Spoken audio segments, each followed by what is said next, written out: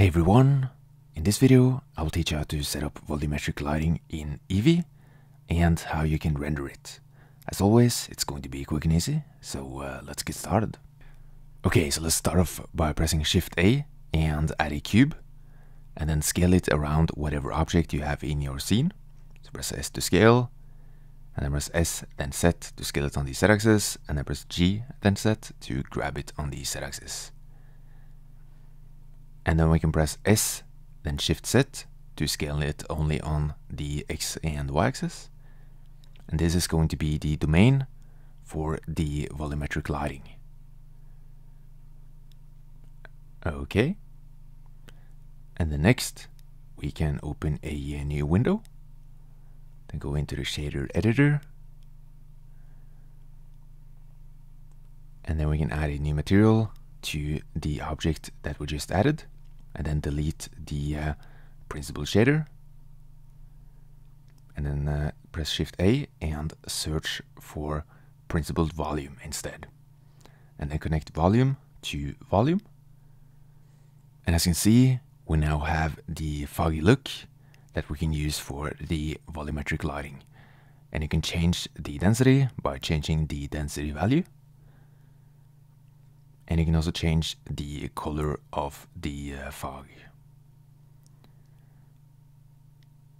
Okay, so next we're going to add some lighting.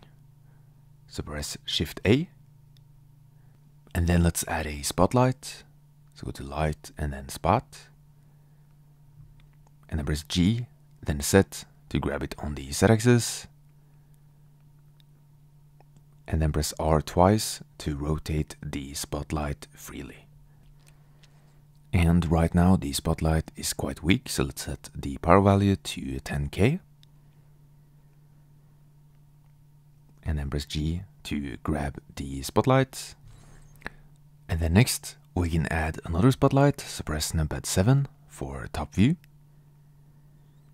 And then press Shift D to duplicate. And then press R to rotate the spotlight.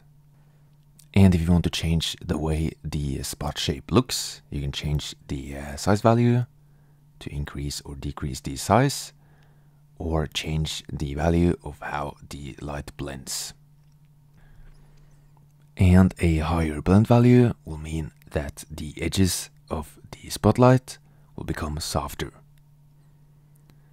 So just play around with the different values and see what you like. And then next, we're going to add some point lights. To add the lights to the floor, so press Shift A and add a point light. And I'm going to set the power to 100. And then press G to grab.